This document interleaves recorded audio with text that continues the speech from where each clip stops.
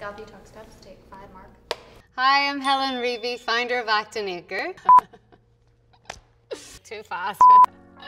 This is the Scalp Detox. Over time, sweat, dead skin cells and product build up on the scalp, clogging the hair follicle and stopping nutrients being delivered. This leads to excess oil, scalp conditions like dandruff, hair cycles slow down and overall feeling of dull, lifeless hair. Sound familiar?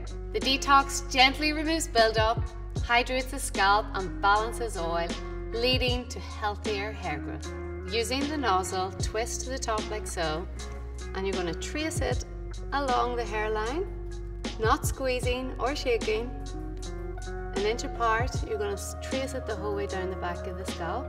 It's so easy to do, and it literally takes 2 minutes. You can use a little bit on your fingertips, massage in, just to get to the back area where you might have missed.